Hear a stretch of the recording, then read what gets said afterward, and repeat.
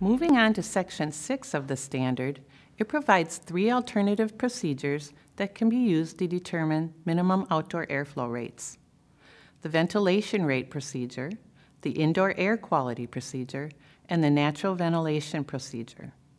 It also includes exhaust airflow requirements in a separate section because these rates apply regardless of the design procedure used. The ventilation rate procedure is most widely used and where we're going to spend the majority of this program. It prescribes zone-level outdoor airflow rates and the calculation procedures needed to find the zone and system-level outdoor airflow rates. For this reason, the ventilation rate procedure is used or referenced in the mechanical codes, other ASHRAE standards, LEED, and other building standards. Later in this program, Chris will discuss the indoor air quality procedure, and John will discuss the natural ventilation procedure.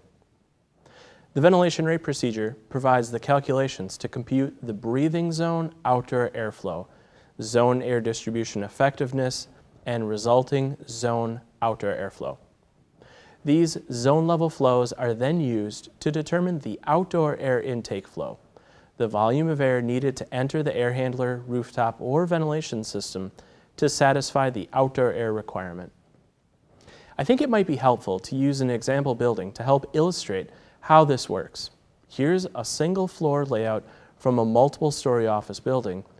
In addition to a lot of open plan office space, there are private offices along the eastern and western exposures, 4 conference rooms on the northern and southern walls, and the western core area includes a stairwell, mechanical room, and elevators.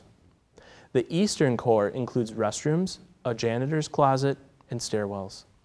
The total floor area is 23,000 square feet. The first step is to compute the breathing zone outdoor airflow V sub BZ for each zone. Here, the people-based ventilation rate is multiplied by the design population and added to the product of the area-based ventilation rate and zone floor area.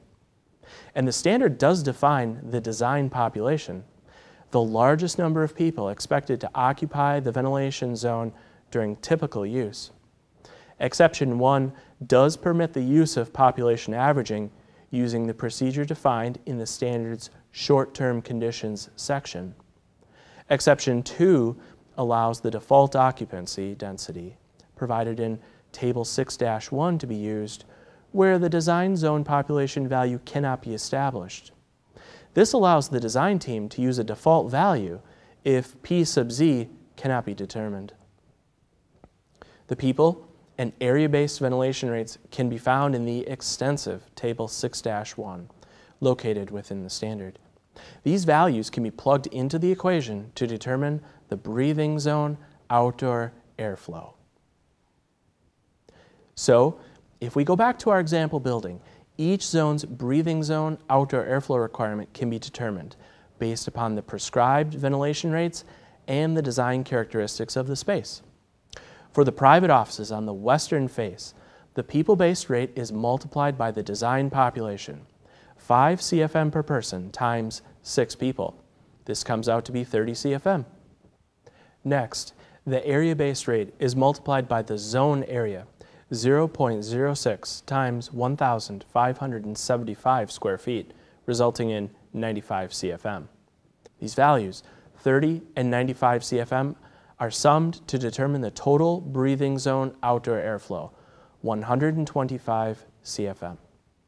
This process is repeated for the remaining zones in our example. Now, the breathing zone airflow must be adjusted for a variety of factors, such as how the ventilation air enters the zone, what the temperature difference is between the supply air and the space. This table has been expanded in the 2019 publication to include stratified air systems, such as displacement ventilation and underfloor air distribution systems, and personalized ventilation systems, such as those systems that incorporate ventilation outlets into furniture. The zone air distribution effectiveness value, or E sub Z, is typically determined by identifying the air distribution configuration and the corresponding value. So for the example, if the system supplies cool air from the ceiling, the effectiveness value is 1.0. And if the system supplies warm air from the ceiling, 15 degrees above the space temperature, the effectiveness is 0.8. Because cooling and heating operation can have different effectiveness values, the designer will need to evaluate both operation modes. The zone effectiveness number is then used as the denominator in the zone outdoor airflow, or V sub OZ equation. This is used to determine the amount of outdoor air that needs to be delivered through the supply air diffusers so the ventilation air reaches the actual breathing zone. Returning to our example office building, the breathing zone outdoor airflows are then divided by the zone air distribution effectiveness values during cooling operation to determine the required zone outdoor airflow. So for cooling, 125 CFM is divided by 1.0, resulting in 125 CFM.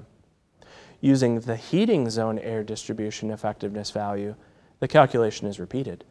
125 CFM divided by 0.8, yielding 156 CFM. In this example, the zone air distribution effectiveness value is different, 1.0 during cooling and 0.8 during heating. As a result, the zone outdoor airflow values are different in heating compared to cooling operation. Again, this calculation is repeated for each zone.